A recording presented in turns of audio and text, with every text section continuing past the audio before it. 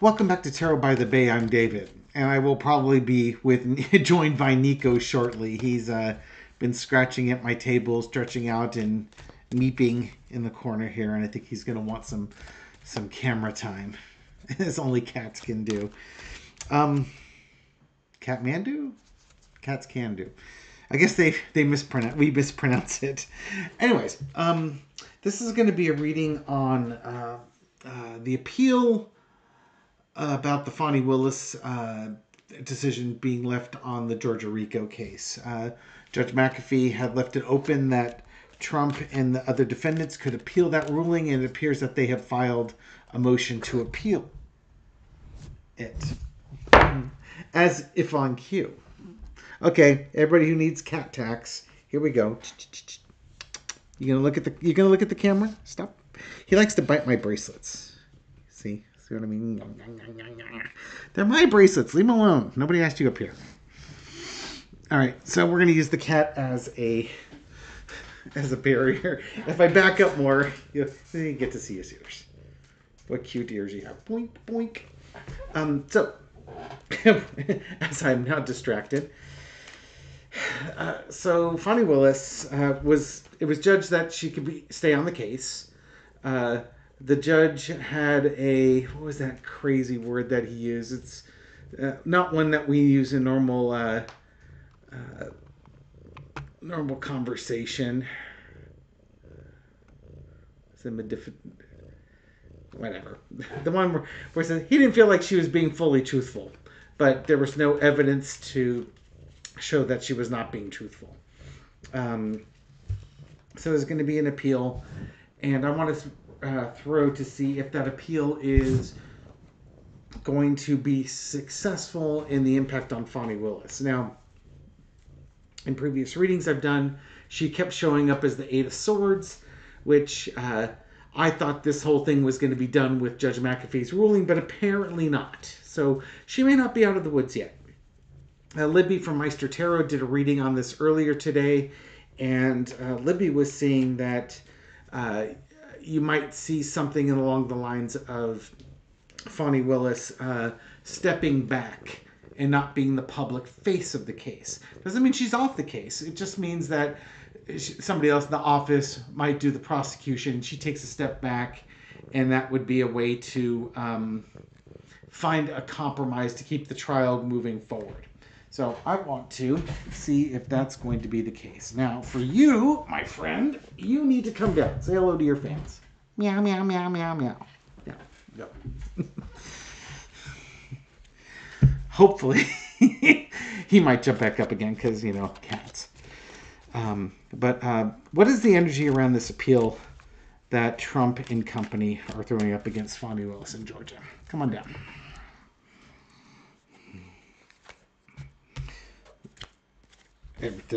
Here he comes. The deck is upside down. We have the Cat of Swords.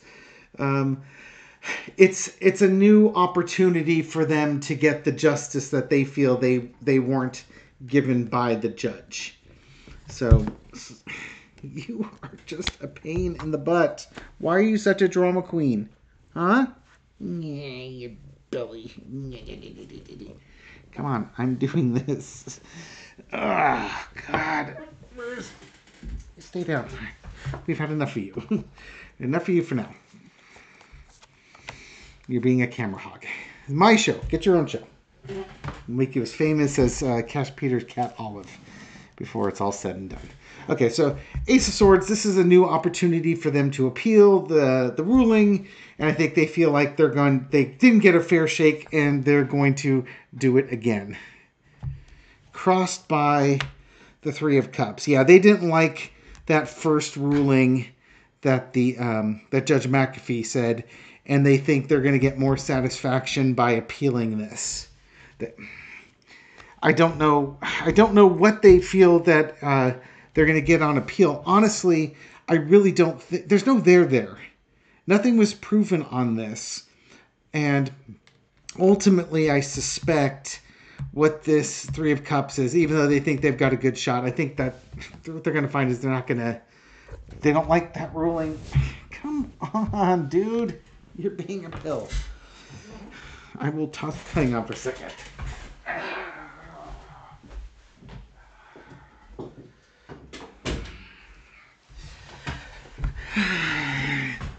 You know, if he just hung out on the side and, you know, he could just lay near the cars, that would be fine. But he has to lay in front of you.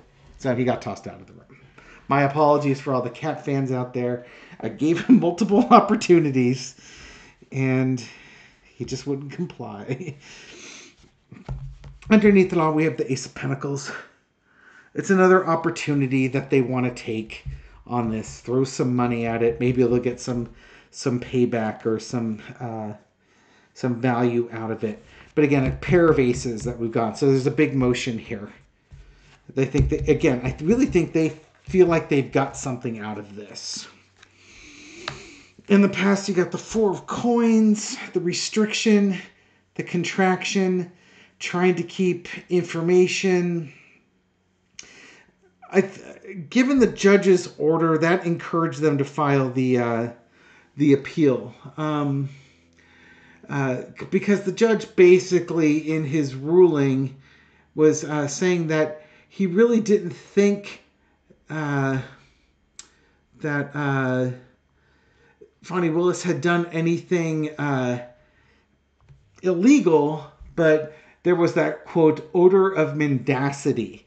So the judge wasn't fully convinced, and they're going to try and ride that wave through there. Current situation is the Three of Coins. It's going to the appeals court or to whoever they're appealing this to and trying to get them to review this case and make a ruling on it. Overarching energy is the Death card. Now, this could be bringing the case to an end. Because, of course, they want this thing tossed out because this is not a great case for them. You've got a bunch of guilty pleas already, and they want this thing gone. But if not bringing the case to the end, I think they want to bring Fani Willis to an end on this. The lesson to be learned is the King of Swords. There could be a tough decision that's being made on this one. I do think Libby's got a point there as far as Fani Willis might have to make that tough decision. Is it better to step back from the case and let somebody else take over it so that the odor of mendacity is not present with the case? But there's going to be a decision made, and it's going to be a harsh decision. Outcome is going to be the Six of Cups. There's that naivety again. The couple that was in love, it's going to impact on that. I don't think they're going to toss out the case. I don't think they're going to ban Fani Willis from it.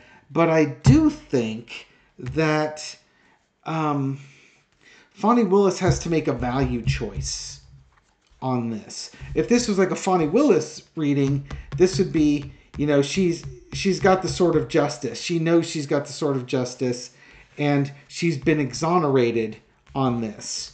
They're trying to, restrict her on this case, but I think there was also some information restriction. It's now getting appealed, and with that appeal, again, they're trying to kill the case. Something might need to change here, and it's a tough decision that needs to be made regarding the relationships. But what's the biggest value in the case? I will ask the next question. Will she step down? Step back. Excuse me. Don't say step down. Step back. She doesn't need to step down. She's not been ordered to step down. She's not been found guilty of anything.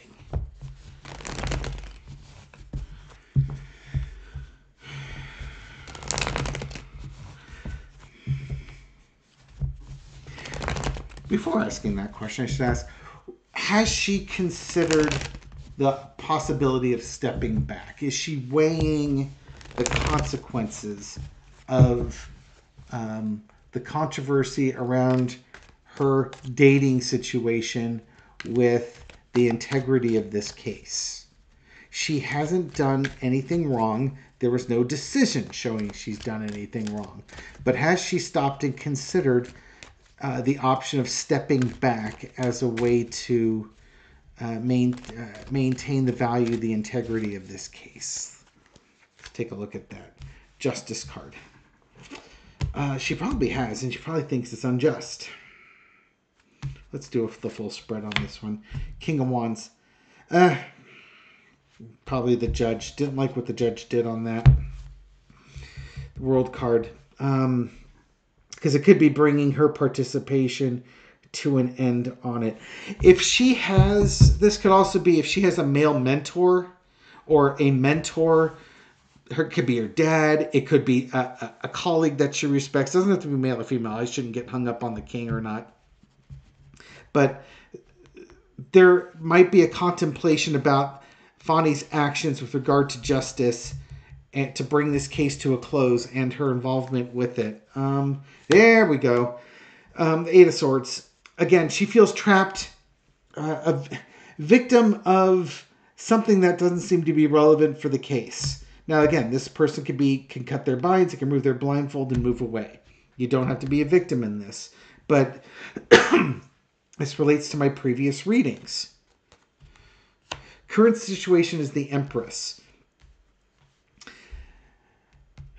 The case's best interest is in mind. I think she feels like she is the best. Oh my God, I'm not even showing you the cards. I'm so sorry. Justice card. King of Wands. Underneath is the World card. It's about the justice of the case and the action she needs to take. She feels like she's been victimized in the past with this one. It's unfair. Current situation is the Empress card. I'm looking down at the cards. I don't look up at the camera very often. Looking at the Empress here, she feels like she's the best person for this case. But it could also very well be that what's the best thing for this case? You need to find that balance right there when you're looking at the Justice card. And it really becomes down to ego versus non-ego. Underneath it all, something needs to come to an end. Something needs to come to a stop. There's a cycle ending here. That's a familiar looking card. As was the outcome here. Overarching situation is the Six of Cups, her relationship. It's also, again, a naivety. You know, she feels like she's the best person for the case, but does she really need to do it? What's the bigger value? Is this to advance her career, or is this to hold this man accountable? Is it both? Is it neither? Decisions need to be made, but that's kind of the overarching situation, which is great if she has some type of mentor to talk to about this. There's their Ace of Pentacles again. That was the underlying card before. This could be a big opportunity, or this could be a giant chunk of fool's gold here. Her decision really can impact this case and how people look at this case.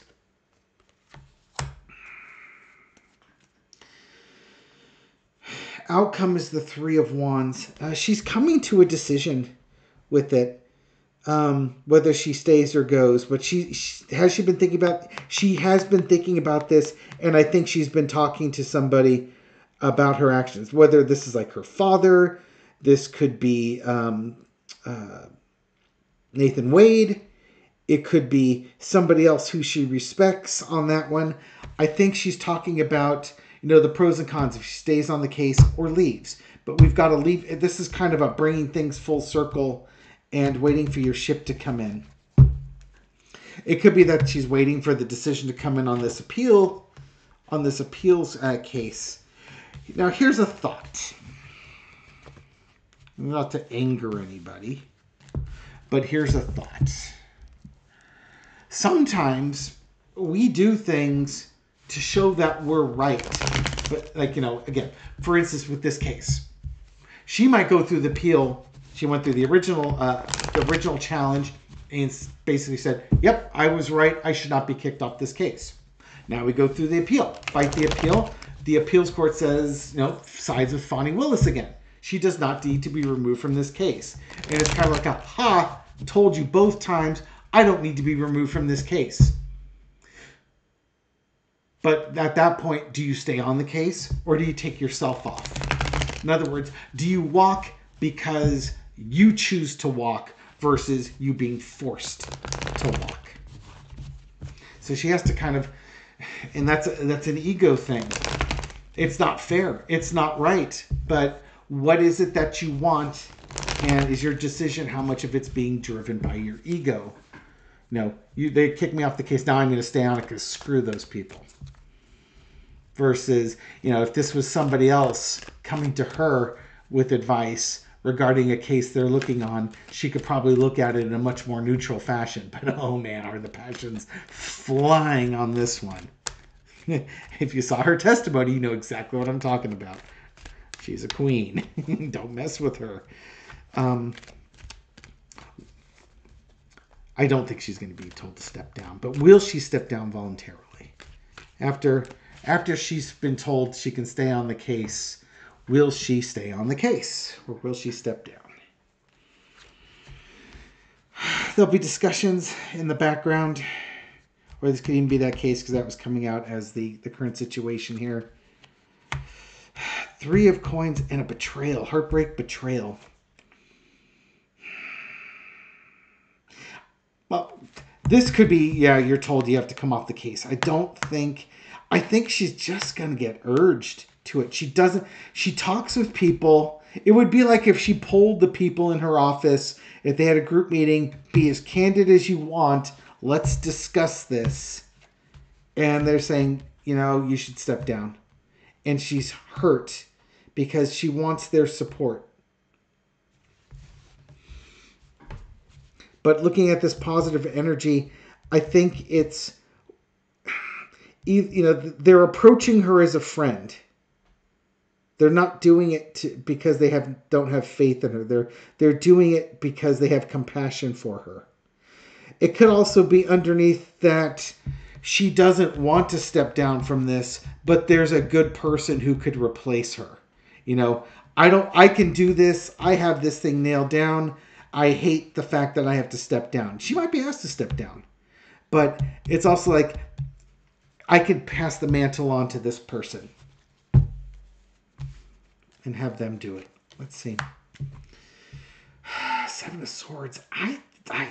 It's like she's getting stuff taken away. This is unfair. What is absolutely happening to her is unfair.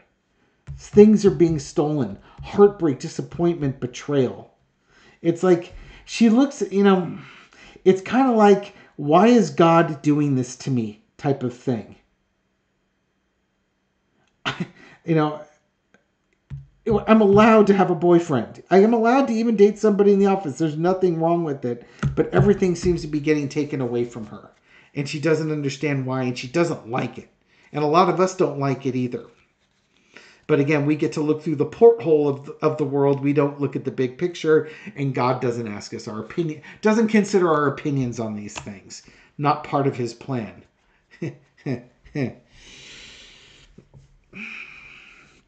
Current situation is the Hermit. Path forward or retreating. Moving away from something. The path forward is going to be obvious. Again, this could be a card of movement, an illumination. Overarching energy. This is that, which her contemplation, the outcome here is the overarching energy here. And again, we've got betrayal and loss. And this card could be, leaving, retreating, leaving type of thing.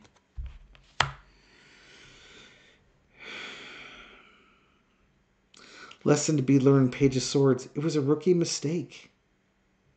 Just a silly error on her part.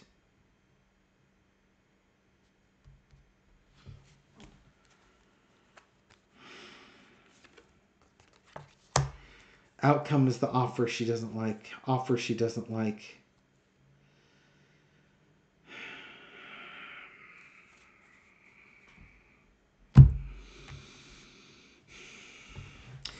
I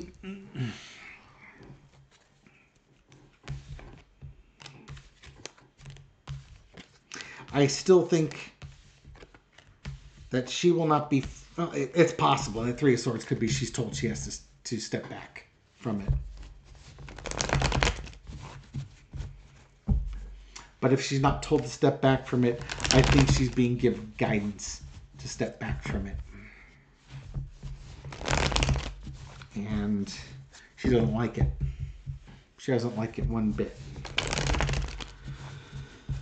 All right. Spirit, how about giving us some insight? Why is Fani Willis going through this right now?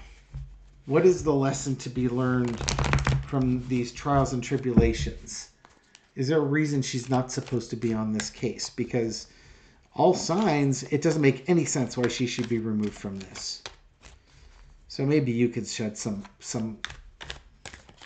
light into this, because your collective over here is none too happy about it. These two cards. Instead of a 4-carder, I'll do a 6-carder, because there's a couple cards in here that keep trying to fly out here.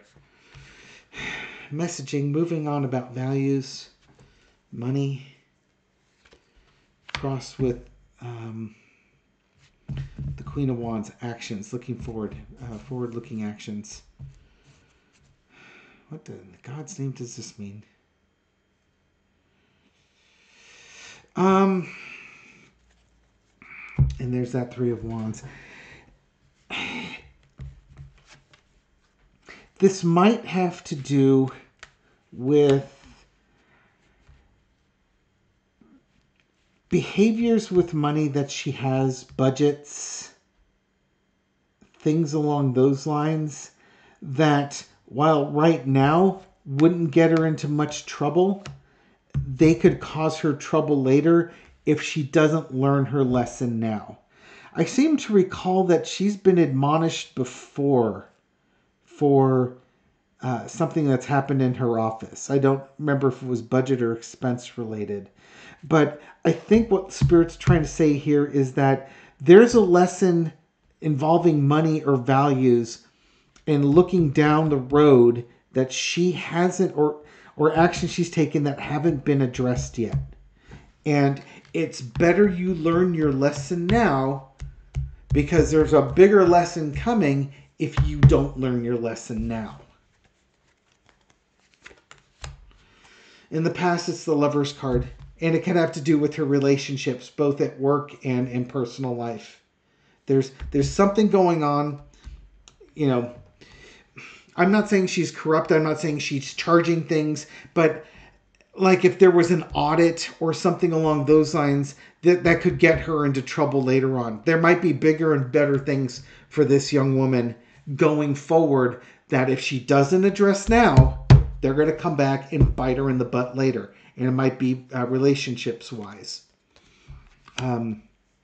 Budgets. Generosity, but it's like that documentation of budgets. It's budget related. It's money related. There's some budgetary, money related, expenses related thing that she needs to take care of that she hasn't addressed. And it's going to come back and bite her in the butt later on. Could even cost her a big case. Maybe even this case. But she's got to be careful about that. And again, about relationships. We had this card came up as the card underneath, the underlying energy card. That, you know, somebody that she's in a relationship with, if that relationship ends, they might be a false friend and go forward and rat on her about what they would consider to be corruption. In this particular case, I do think, though, that some people might be acting in her best interest. This card may not relate with that last one, but it's kind of that spiritual energy around it. Yeah. There's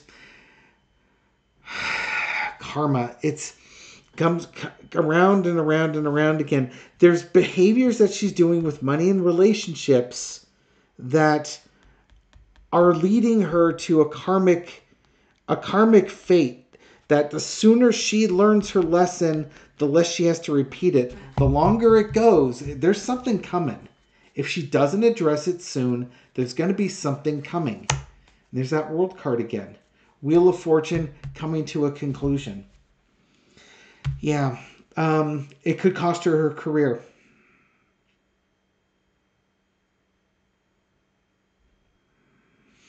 I mean, even right now with, if let's say, if she wanted to even just, in a very simple way, running for re-election, by taking the hit now and acknowledging a relationship, she could be doing something better on for her career later on. But I do think that there's behaviors that are going on with this case that were illuminated by this. Why you have your odor of mendacity. There might be some fire where there's smoke. You know, kind of like when you break the law a little bit, maybe you get comfortable and you break it a little bit more and a little bit more. There could be bigger things for Fani Willis going forward, but she needs to learn this lesson now so that she gets like an integrity reset type of thing. She might be starting to wander off the straight and narrow path a little bit, and this might shove her back on. It seems unfair to us, but we don't know her life path. We don't see the big story. We don't see the big picture, and we're not in charge. As much as I want to be in charge. So we'll leave it here. So to sum up, I don't think she'll be kicked off the case. It's possible. I don't think she'll be kicked off the case simply because there's just no evidence there to prove wrongdoing. There's just no evidence there. There's nothing to do that. That being said, it might be in the case's best interest if she steps back from the case and lets somebody else take over it. And by stepping back and, just, it's humiliating to have to take yourself out of the game when you know that you could see this trial all the way through to victory. But I suspect she has really competent people in her office that could also see this trial all the way to victory. And this just might be one of those lessons that the next time she's doing something that she's a bit more cognizant about, keeping receipts, documenting expenses, staying within her budget, because in the back of her mind's like, there's no way I'm going to let any other mother do this to me again. You know what I mean? It's like, yeah, go ahead and look. Here's all the records, all on the up and up. She might have been straying from that. So hopefully this helps her out on the long run, even if we don't like the short-term answer for it. Thank you for watching this video and supporting my channel. I appreciate it. Thank you for your likes, shares, comments, everything you do to feed the algorithm so this video makes it out to a wider audience. To folks just discovering this channel recently or for the first time, welcome. I hope you found this reading insightful, and I'll catch you on the next one. Take care.